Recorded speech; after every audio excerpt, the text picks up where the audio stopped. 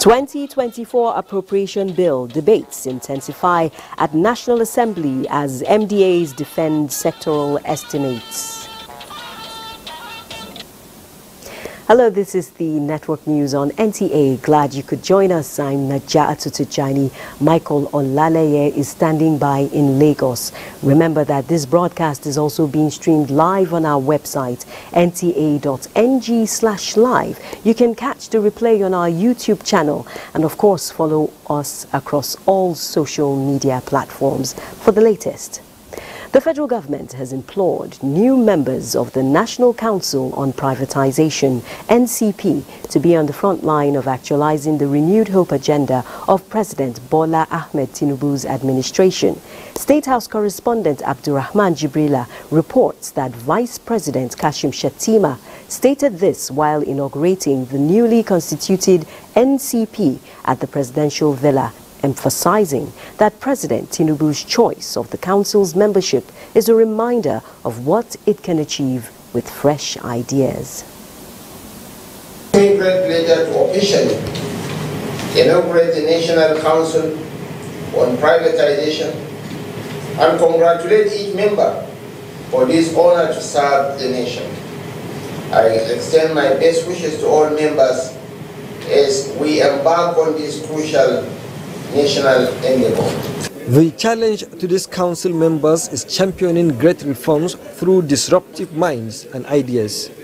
Vice President Kashim Shettima, who is also the chairman of the council, said the diverse talents and great depth of experience of persons approved as members of this council speak volume of their ability to deliver. It also signifies a steadfast commitment and a resolute belief in the shared vision for a country with opportunities, growth and empowerment, representing collective pledge to propel the economy, build robust infrastructure, forge pathways to employment, and nurture an environment where productivity flourishes. By this approval, the Council is now entrusted with piloting the nation's economic sector reform, privatization, commercialization, and public-private partnership program for the next 4 years. And so these are the methodologies, and I think that what's different is that this will be where the emphasis lies, producing a stable macroeconomic environment, restoring confidence for investment that will grow the economy. And a clear and important part of that is to know what are the assets of government, what actually does government have, what is it worth. And we have the Ministry of Finance Incorporated. The board was recently announced, and I'm sure will be inaugurated soon. Their job, number one job, is to update and complete a robust asset register that tells us what the government owns and what it is worth. So what the Bureau and NCP bring to bear in solving some of these problems is to be able to optimize government-owned assets and entities in order to generate revenues outside the borrowing scope, the debt scope, in order to be able to fund the fiscal plans of the government for the year 2024. What remains now is ensuring accelerated growth of the economy, providing infrastructure, creating jobs, and providing an enabling environment for productive activities to flourish, leveraging on the nation's enormous resources for the benefit of Nigerians. From the State House, Abdurrahman Jibrila, NTA News. The House of Representatives Committee on Appropriation has described projected revenues in the 2024 appropriation bill as insufficient to fund the budget for the next fiscal year. The committee has therefore summoned the Minister of Finance, Governor of the Central Bank, and heads of government-owned enterprises to appear before the House on Monday and further provide insight into projected revenue targets. National Assembly correspondent Mitaire Ipen reports. I believe that you give us more. The objective of this engagement with the Minister of Budget and National Planning is to highlight key issues in relation to the preparation, enactment and implementation of the 2024 budget. We studied the budget, fantastic budget, brilliant, but we need funding from GOEs. Their declaration, honestly, for us is not enough. The minister emphasizes that the removal of fuel subsidy and liberalization of the foreign exchange market helped the federal government to arrive at ambitious capital expenditure for the next fiscal year. But more, he says, is expected from revenue-generating agencies. Globally, revenue that we collect as a proportion of GDP is about 10%. Mr. President has expressed the confidence, the directive that we must raise it to at least 18%. What we need to do to focus on is debt service to revenue, which is very high. That's why I said the discussions about revenue, we can't stop talking about them enough. The committee turned back representatives of the CBN, Customs and FIROS, demanding their chief executives to appear in person. Meanwhile, the House Committee on FCT Area Councils and Ancillary Matters has canvassed provision of critical infrastructure in the suburbs of the nation's capital during an interactive session with the Minister of State FCT, Maria Mahmood.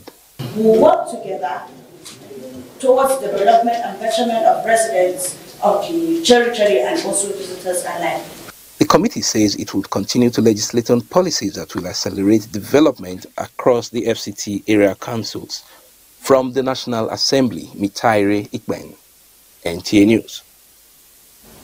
Still on legislation, good governance and dividends of democracy are two critical derivatives of liberal democracy, and without the rule of law, these components become elusive, say lawmakers at a workshop convened by the House of Representatives Committee on Political Party Matters in partnership with Brick Mount Concept Services. Ignatius Nkwo tells us more. The concept of rule of law seems so simple, but remains the fulcrum of democracy. At this symposium, participants were particular on the place of rule of law in good governance and sustainable development. So the legal framework represents what? Rule of law, which ensures impartiality in terms of participation in decision-making for good governance. A program that will focus on post-election development and how political office holders should fulfill their own part of the social contract. Everybody that have been elected have been sworn in. We need good governance, we need peace to make the country move forward. Whatever the decision of the majority, we have to accept it like that. Where the rule of law is not obeyed, you discover that the society will be governed arbitrarily. Discussants here highlighted corruption, lack of patriotism, and deficient constitutional provisions as major impediment to the rule of law in Nigeria. Ignatius Nkwo, NTA News. Revisiting the tragic event at Tudumbiri, the National Security Advisor Nuhu Ribadu has assured the victims of the drone misfire of Tudumbiri of justice and support from the federal government, ensuring thorough investigation. Muhammad Umar Ajingi tells us more. The survivors of the accidental drone misfire at Tudumbiri community are still in shock, as the incident has left many women widows overnight, children orphans for a lifetime. This 4-year-old Musbah Hunura, though not quite familiar with the sorrowful moment, lost his parents during the incident, which is the story of many children in this village after the accidental drone misfire. The National Security Advisor, accompanied by the Kaduna State Governor, are here to sympathize with families of the victims. President Bola Ahmed Tinubu, when this matter, when it happened, instantly he stopped what he was doing in Dubai. He came back. And even while he was on his way, he gave instructions that there must be an inquiry and a thorough investigation to determine exactly what happened and take appropriate measures to see that it will not happen again. Of course, the NSO made it clear to all of us that this thing will be done within a time frame. And I have no doubt in my mind, President Bola Ahmed Tinubu is someone who is always serious whenever he made any statement. While in the community to identify with the people in these difficult moments, the National Security Advisor joins families of the victims to observe the Friday prayer before visiting the mass grave where the victims are buried. A group of northern senators were also in Kaduna to sympathize with families of the victims as well as the Kaduna state government. In Kaduna, I am Muhammad Murajingi, NTA News. The Minister of Information and National Orientation, Mohammed Idris, is calling for support for the Nigeria Union of Journalists as the government prepares to unveil a groundbreaking charter on citizen code designed to define and uphold the core values which unite Nigerians. The minister stated this at the second NUJ milestone recognition of media icons in Nigeria held in Lagos, giving assurance that the charter would seek to entrench in all Nigerians a balanced understanding of their rights and responsibilities as citizens of the greatest black nation. He hailed the leadership of the NUJ for nurturing the idea of recognizing the invaluable contributions of pace-setters and icons of the media profession to the development of the country. The federal government's image maker urged the media professionals to hold governments, politicians and leaders accountable while also being committed to reporting progress and development. The minister was represented at the occasion by the Director General of the Federal Radio Corporation of Nigeria, Dr. Mohammed Bulama. The Ministry of Health describes as unacceptable and unsafe the use of rapid test kits to screen blood for transfusion. This was reiterated at the National Blood Donor Day celebration, where outstanding lifesavers were honored in Abuja. Salwa Khalil Ibrahim was there for NTA News and now reports. Michael is a voluntary blood donor and has donated 76 times. Well, it feels great to be part of a solution, and in this instance, donating blood to save lives of people who are in need of blood transfusion. I had the need for an emergency CS, so they were looking for blood everywhere. So I was told after the surgery. So after then, when I got home, I began to think how I could also contribute so that the bank would never run dry. Every day, accidents happen. Women in labor or persons with pre-existing health condition may require blood transfusion, and voluntary blood donors, oftentimes family members, are the first port of call. These heroes keep the blood banks red and flowing, and that is why the National Blood Service Commission is honoring them. The objectives of this year's campaign are to 1. Celebrate and thank individuals who donate blood, and to encourage those who have not yet donated blood to start donating. The Ministry of Health and Social Welfare says safe and adequate blood is an integral part of national health care policy. The Federal Ministry of Health and Social Welfare has been at the forefront to improve blood safety and availability in Nigeria. With the likes of Michael, many lives will be saved and the world will be a better place. Salwa Khalil, NTA News. This is the network news on NTA. Endowed with rich knowledge, human resources and commitment to national development as exemplified by his special guests this Friday, President Bola Tinubu says Nigeria has no reason not to succeed. The president was that assertive when he received participants of Senior Executive Course 45 of the National Institute for Policy and Strategic Studies at the State House. State House correspondent Musbao and Wahab reports. Here is a group of Nigerians who have answered the call for national assignment through the National Institute for Policy and Strategic Studies in Kuru. And the nation's policy and strategy reservoir is about to witness a boost again. This set of senior executive course is set for graduation, but not before the presentation of their report to the Commander-in-Chief. The presidential charge to this set was to delve into issues, challenges and prospects for industrialization, energy security and climate change in Nigeria. I'm delighted to inform you that the participants concluded the assignment with utmost zeal, dedication and drive. It included extensive individual and group research works and rigorous intellectual debates. After months of research within Nigeria and around the world, the participants have gone, they have seen, and their presentations here are a reflection of rigorous exercise, were both retrospective and forward-looking. They found challenges, but not without policy options for the way forward, including optimization and diversification of Nigeria's energy resources. The federal and sub-national governments should fast-track the adoption of climate-smart agricultural and land use management practices in Nigeria in line with the National Agricultural Resilience Framework as part of Nigeria's climate adaptation and mitigation strategy.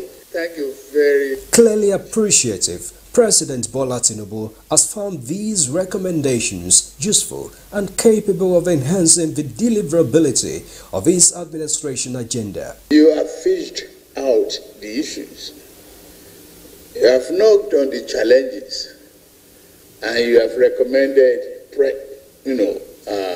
very constructive prospect and shown the roadmap to achieve a sustainable goal and development for our country.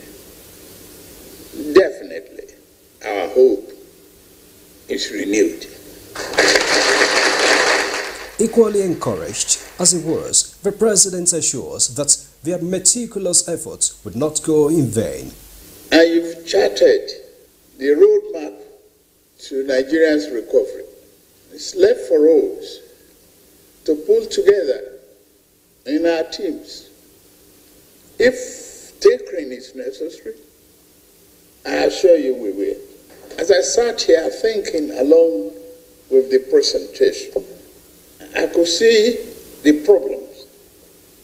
Imagine what we have missed in the past and what could come and what we need to do. I assure you that we take immediate actions. We will definitely give you credit for a good job done. The 97 participants of the Senior Executive Course 45 2023 of the National Institute for Policy and Strategic Studies are the latest addition to the nation's foremost policy and strategy experts. From the State House, Musbau Dan Wahab, NTA News.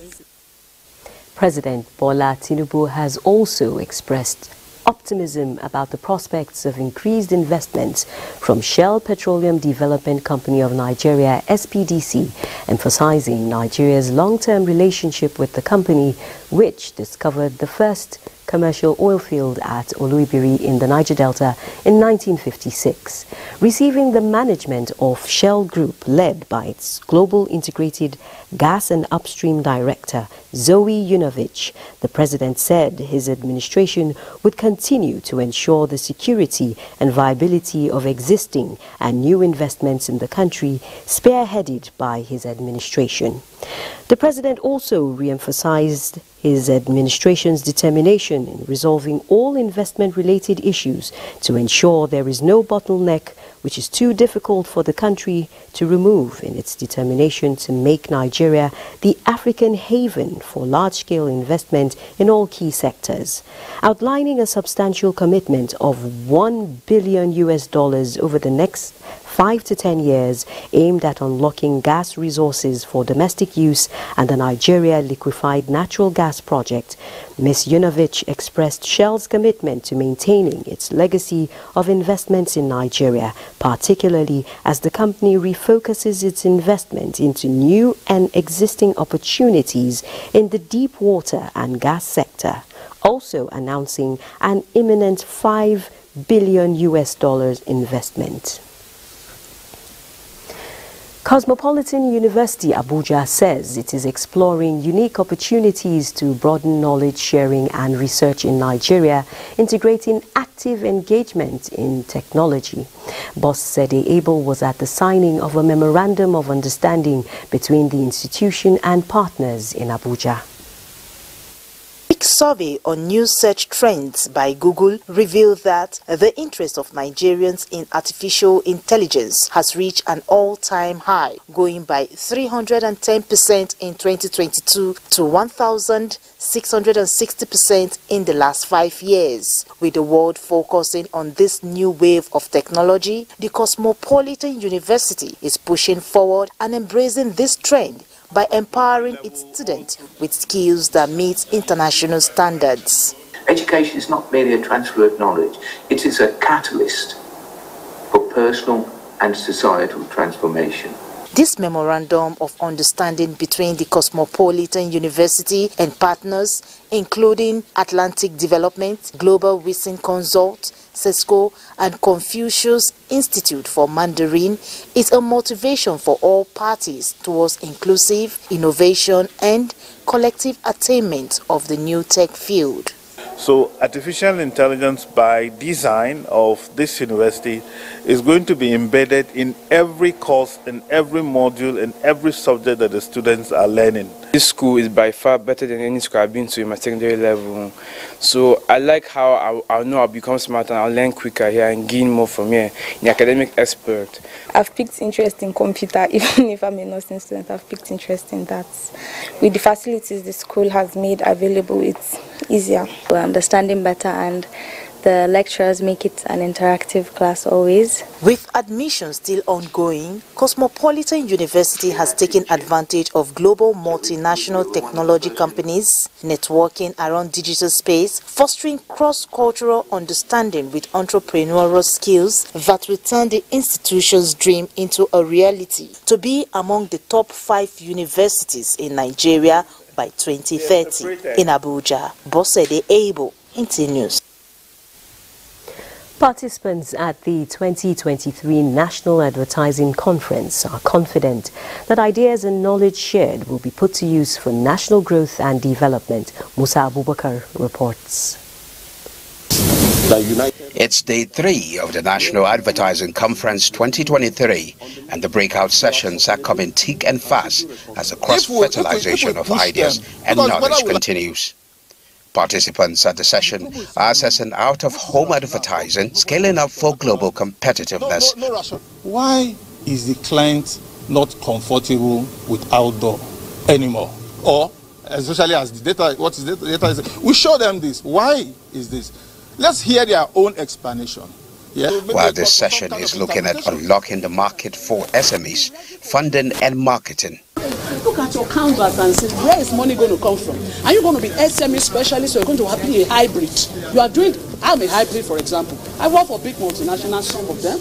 Ask yourself what's going to sustain your business. Okay? The role of integrated marketing communications in nation building is another session which participants are ready to use the knowledge learned for personal and national development. It has cut across all corners of marketing, advertising, communication, even as in branding Nigeria. And as it relates to my job, I think it's a new experience. I believe every participant is going back home with new ideas about how to use advertising and integrated marketing communication in general for national development. It's the climax, signaling the end of another national advertising conference, as outcomes will be used to reposition the advertising space to promote micro and macro growth and development of the economy. In Abuja, I am Musa Abubakar, NTA News. Meanwhile, key players in media and communication research have met in Lagos, recommending that government at all levels and the private sector must begin to fully support academic research to boost national development. Wabufonwoye reports. This is the 3rd annual general meeting of the Association of Media and Communication Researchers of Nigeria, and stakeholders are gathered to brainstorm on the theme Communication, Mass Media and Governance in Africa, Trajectories, Expectations.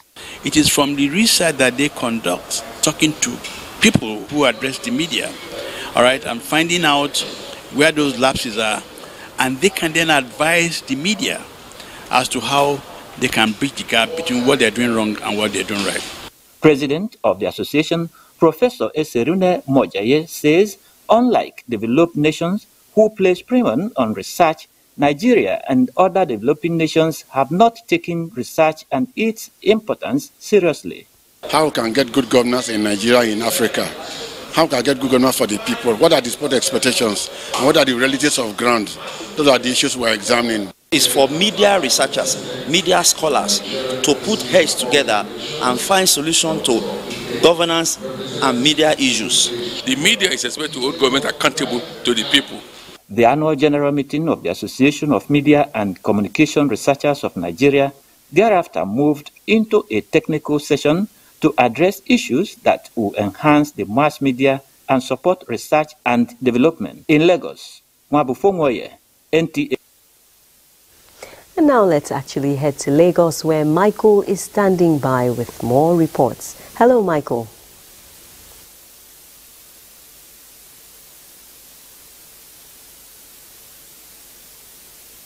Agencies in charge of environmental issues are creating awareness on the need for sustainable plastic value chains through circular economy.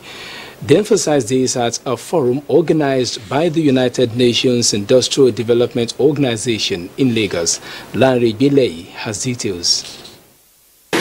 A circular economy direction that significantly minimizes waste and extends life cycle of products is being advocated by environmentalists and other stakeholders. Plastics is used basically in every aspect of life, and the effects of plastic pollution to the environment are growing. Environmentalists are optimistic that plastic circular economy will reduce pollution and serve as a viable economic venture for the unemployed. For this to be effectively explored, however, there is a need for massive awareness campaigns. A lot of education is needed. We need to educate our people, especially the consumers. The initial culture we've had over the centuries to one that encourages us to reduce the waste we generate, to reuse what we have, and then recycle it when we can. For this pilot scheme for the plastic pollution is to create what we call hub. It's like a mini collection center for the plastic consumptions. So it's an avenue where people that want to key into waste management gather the plastics and take it to the hub center. Plastic circular economy strategies, action plan implementation, site selection in designated pilot areas mapped out by Lagos State environmental agencies were reviewed and discussed at the sensitization forum. In Lagos, Larry Bilei, NTA News.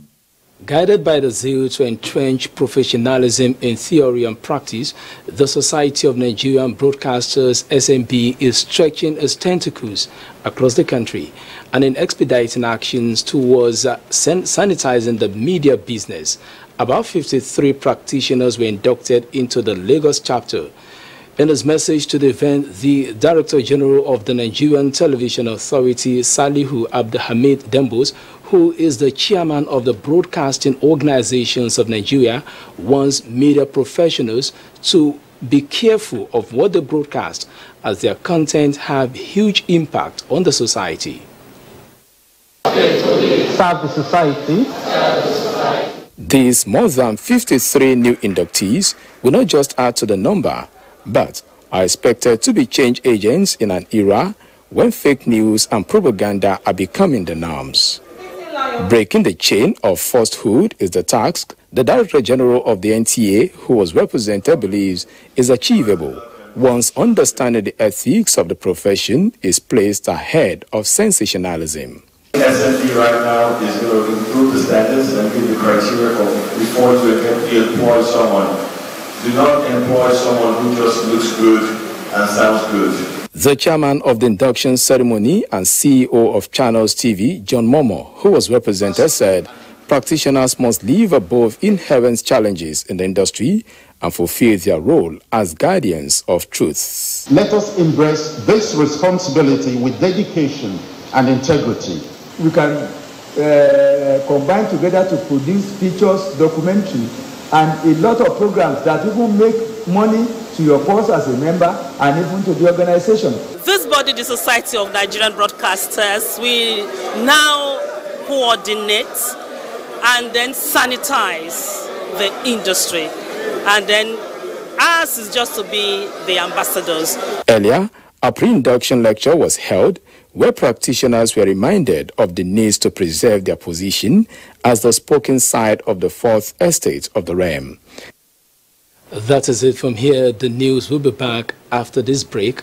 Please. Communication experts have been encouraged to develop the right attitude and a flair for writing books to bridge the gap in information and communication prevalent in society. The message at the unveiling ceremony of a book titled Introduction to Strategic Communication, written by Suleiman Ya Usuli. Dennis Temple has the details.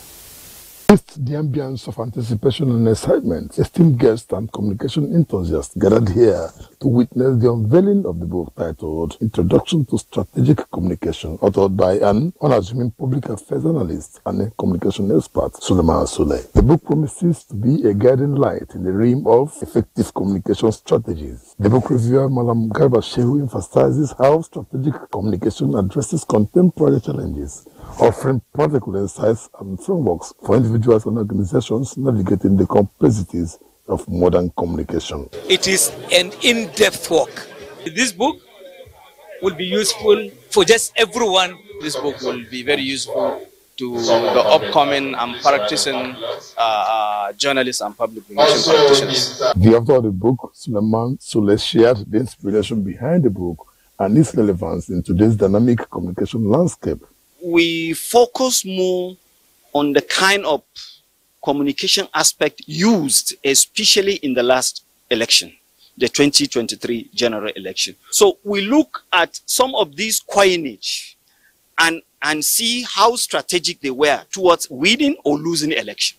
If adhere to what we had in the context of the book, is going to give us a good outlook on how we should handle communication. Many are eager to explore the book's content and apply its principles to enhance their own communication strategies. In Abuja, Dennis Temple, NTA News. Now let's talk business with Benny Adams. Benny. Thank you and welcome to Business. The United States Agency for International Development, USAID, and some private entities are collaborating to promote the development of clean and renewable energy in some African countries, including Nigeria. $20 billion in the next 5 years is involved. Combined, these two companies are committing to catalyzing $20 billion of climate finance over the next 5 years. We've catalyzed around $168 million worth of investment between Benin Republic and Nigeria. We've been able to deploy about 168 megawatts worth of clean energy solutions. This is just scratching the surface as far as the investment that we need. And we're providing the opportunity to expand this partnership beyond these initial companies and allow us to really target those interventions that are needed in order to make sure that we meet our mitigation and adaptation needs. Oil benchmarks were headed for a 7th straight weekly decline on worries over a global supply surplus and weak Chinese demand, although prices recovered ground on Friday after Saudi Arabia and Russia called for more OPEC Plus members to join output cuts. Brent crude futures were up 1.93 cents at $75.98 a barrel, while U.S. West Texas Intermediate crude futures were up $1.82 to $71.16 a barrel. Brent had earlier risen by $2, but both benchmarks slid to their lowest since late June in the previous session, a sign that many traders believe that market is oversupplied. And a quick look at the market. The bulls are back as the equities all-share index appreciates by 0.12%. A total of 503.8 million shares in 5,747 deals, corresponding to a market value of 7.206 billion naira, were traded. Today's data shows 15% improvement in volume, 5% decline in turnover, and 19% decline in deals. The current market capitalization is 39.2 trillion naira. Regency Alliance Insurance recorded the highest volume of 70.2 million traded shares, followed by Mutual Benefit Assurance, 67.3 million, and USA of Nigeria, 50.3 million. That is business news. Network News continues with Naja Atu. Thank you, Benny. It's always a pleasure to hear you talk billions. And speaking of money, the Central Bank of Nigeria, CBN, says its attention has been drawn by some individuals to the circulation of counterfeit banknotes, especially higher denominations for transactions in food markets and other commercial centers across major cities in the country. In a statement, the CBN indicates that it is in constant collaboration with relevant security and financial agencies to confiscate fake Naira banknotes, arrest and prosecute counterfeiters. Members of the public are encouraged to report anyone suspected of having counterfeit Naira notes to the nearest police station, branch of the Central Bank of Nigeria, or via contact CBN at cbn.gov.ng.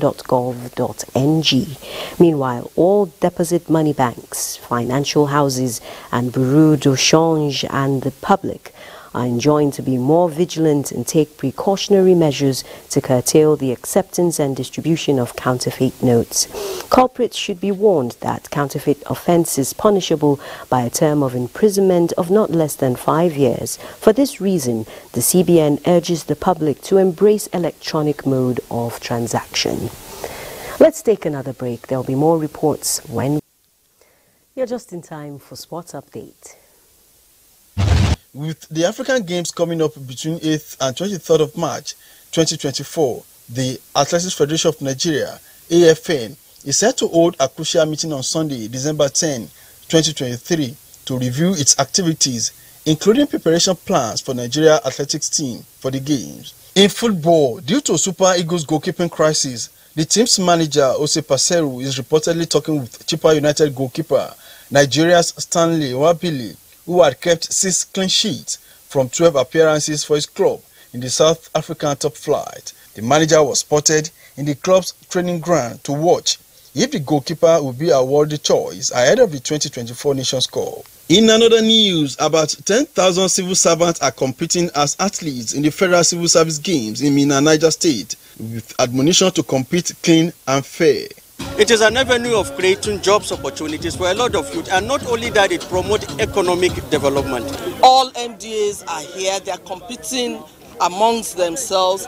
There's no way there won't be some bonding. The Federation of Public Service Games is standing tall in terms of producing athletes for national competitions. In volleyball, Nigeria under-17 female volleyball team suffered another defeat to Egypt, and it just concluded under-17 Girls African Nations Volleyball Championship, but still qualify for the World Championship coming up in 2024. There is a great achievement. Study before the match, how to win, the weakness point and the strength point for each player. Ahmad Zago reports that the Nigerian girls considered the trophy after they lost 1-3 in favor of their Egyptian counterpart at the Moshood Abiola National Stadium, Abuja. With Sports Update, Olumide Guntola, NTA News.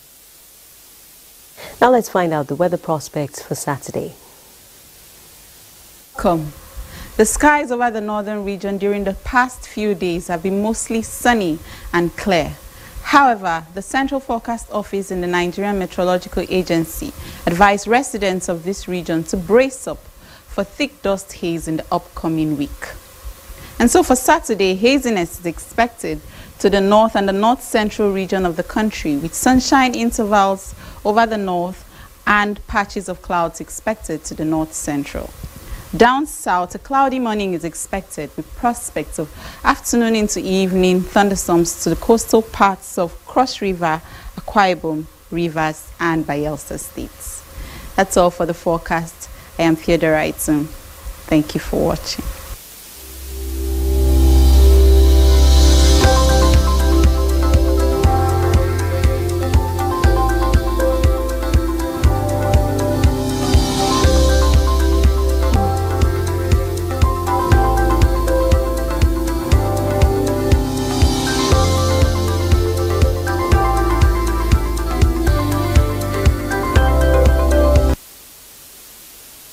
Hazy in the north, cloudy in the south. That's the weather prospect. And with that, We've come to the end of the network news this Friday. Thanks for watching. I'm Naja Atutijani.